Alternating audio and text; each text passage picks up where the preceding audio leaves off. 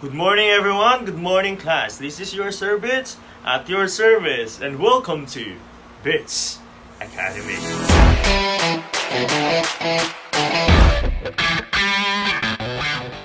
Hello class, last time we discussed the scalar and vector quantities. Ngayon, busisain pa natin lalo yung vector quantity. Aalamin natin yung tinatawag na resultant vector at pag-aaralan natin yung isang method which is yung graphical method ng paghanap noong resultant vector.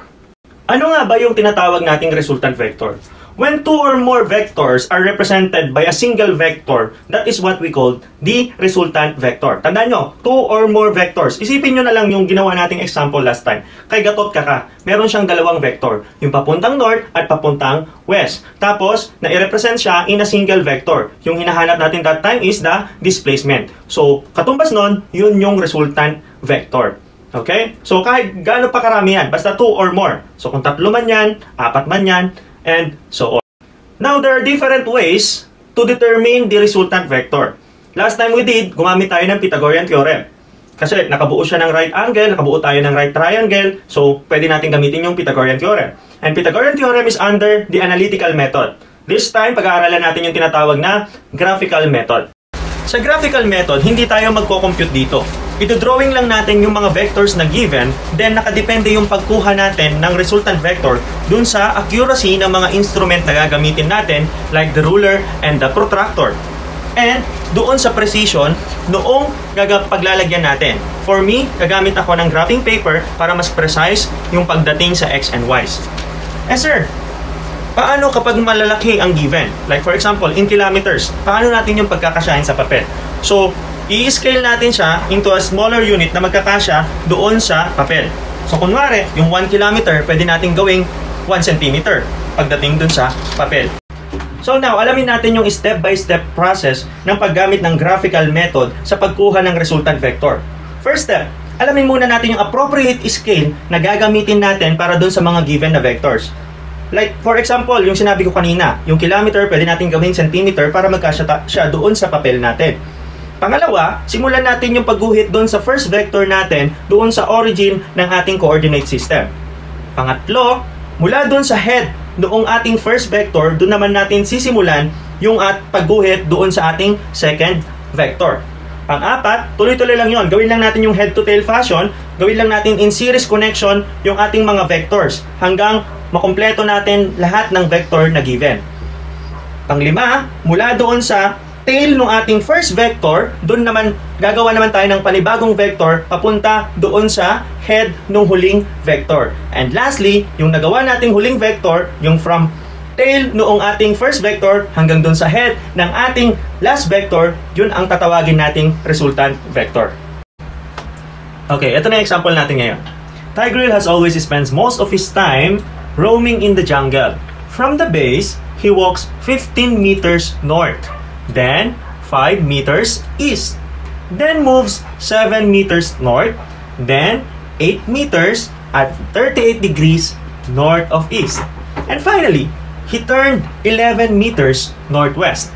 Find the displacement of Tigreal from base using the graphical method. So ngayon, gamitin na natin yung graphical method para makuha natin yung resultant vector. So gagamit tayo ng ruler, graphing paper, at saka ng protractor. Okay. So nga pala, sa paggawa ng graphical method, kailangan maging maingat tayo. Kasi doon nakasalalay, kung gusto nating mas accurate yung makuha nating sagot, dapat mas maingat tayo doon sa mga pagguhit.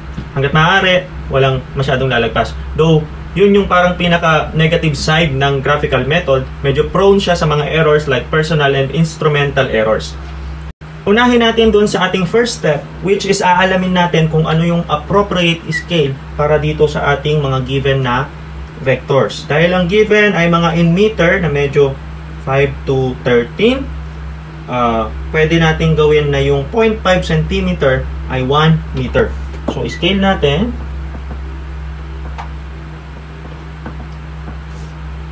One meter is to 0.5 centimeter. Okay.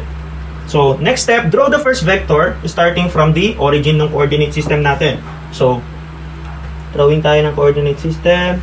So, bababaan ko na kasi napansin ko sa problem, puro siya pa north, paakyat. So, umpisa natin sa baba. Dito yung ating coordinate system. So, from origin, which is dun sa problem natin is from base, dun nagsimula si Tigreal. So, base, yung ating origin. Then, yung kanyang unang vector, 15 meters north. So, dahil 0.5 cm yung scale natin for meter, yung 15 meter ay magiging 7.5. Okay?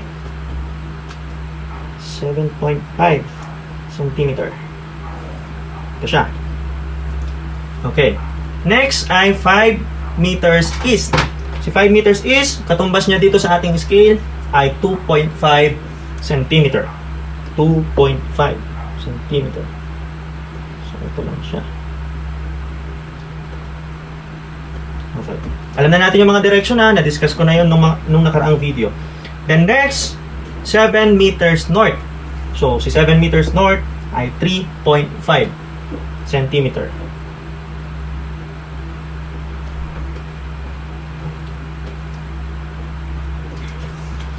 Ang apat na vector, we have 8 meters, 38 degrees north of east. So, north of east, 38 degrees. So, alamin muna natin nasaan yon. So, meron tayo ditong coordinate system. So, alamin natin yung 38 degrees. Until 28, 5, 6, 7, 8. Ito. Yan. And then, dahil 8 meters, katumbas niya dito sa ating scale, siya ay 4 cm.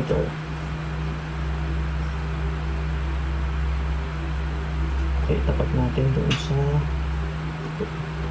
1, 2, 3, 4. 4 cm. Ayan, dapat maingat tayo. Then, dito na yung ating bagong Y.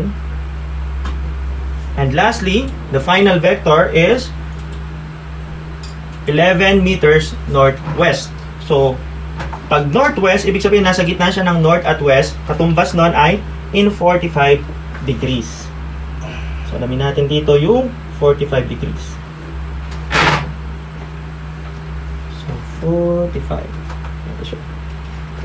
Okay, dahil siya ay 11 meters, katumbas niya ay 5.5 cm. Okay.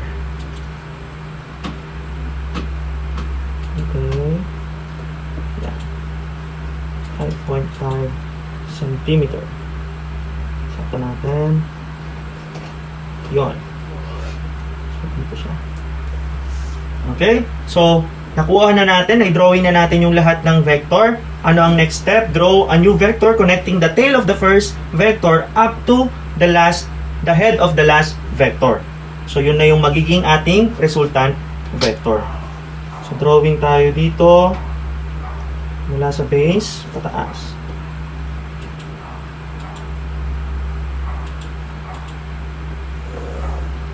Yun.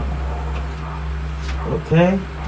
Ito na yung ating new vector. Then, susukatin na natin yun ngayon para malaman yung ating sukat for the resultant vector.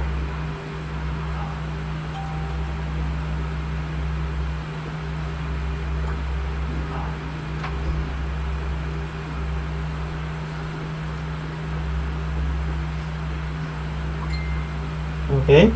Meron tayong 17.6 cm. 17.6 cm yung nakuha natin para sa ating resultant vector. Ngayon, itutumbas natin yun ngayon dun sa ating scale. Ita-times 2 lang natin yung 17.6. So, times 2 ng 17.6, we have, so 7 plus 7, 14, 15, 35.2 meters. Okay? 35.2 meters. And para naman doon sa kanyang resultant angle, gamit ang ating protractor. So, kunin natin ilan ang kanyang angle. Magsimula tayo dito sa 0. Papuntang 84. So, siya ay 84 degrees north of east. Okay? 35.2 meters, 84 degrees north of east. Pag dito naman tayo magsisimula sa sa north, papuntang east, we have 35.2 meters, 6 degree east of north. So, same lang yan. So, kahit ano dyan, accepted. Okay? So, nakuha na natin ngayon yung ating resultant vector gamit yung ating graphical method.